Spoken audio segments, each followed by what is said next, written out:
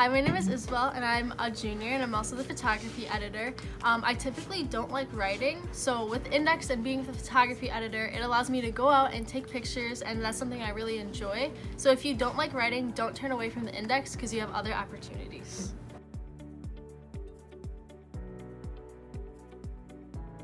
My name is Kaylee. I'm a senior here at West and I'm also the entertainment editor for the Index. So Kaylee, how has Index shaped you as a person? I've learned to grow a lot, both as a writer and as a person.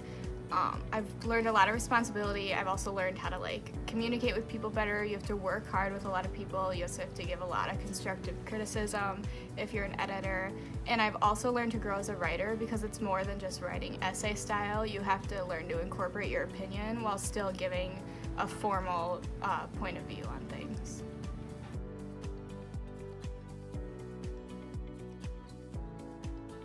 Hi, so I'm Cora. I'm a sophomore and a member of the Web Squad. And so on the website, we just basically make it look cool. And we upload the web packages, which are fun videos, which you should definitely check out.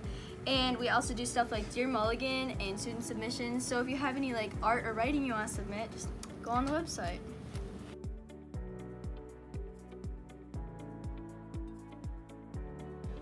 Hi, I'm Aspen, and I am a senior, and I'm also the editor-in-chief of the Index. So what does being a writer for Index entail? Being a writer for Index, basically you get to pick whatever you want to write when we have the story lists every month, and then once you pick what you want to write, you keep up with the editors of your section, so that just depends on which section you're writing for. And then once you pick your story, then you just have to write it. That's really all you have to do. Send it to your editor, and then you'll get it in the paper once they fix it up for you. All right, and then what does being an editor entail? And being an editor is kind of like that. If a lot of us write for each other's sections, and you need to come up with story ideas every issue. You come to production every month, besides December.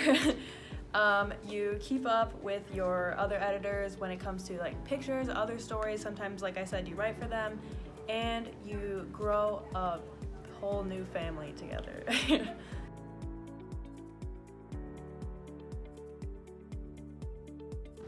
Hi, my name is Izzy and I'm an opinion editor. So some of the benefits of being an Index are that we do have a futon and an entire Index room specifically for editors and staff members. It's also really cool that you can get a connection with Mr. Scott, as he is one of the head people in the English department and he actually runs it. So having an in with him is really nice, and he can help you become a better writer. Not to mention that he does do excellent letters of recommendation. Some of the other benefits are we have food all the time. We also have coffee maker and a Keurig and a sink, and it's a lot of fun just to be able to meet new people that you wouldn't always meet.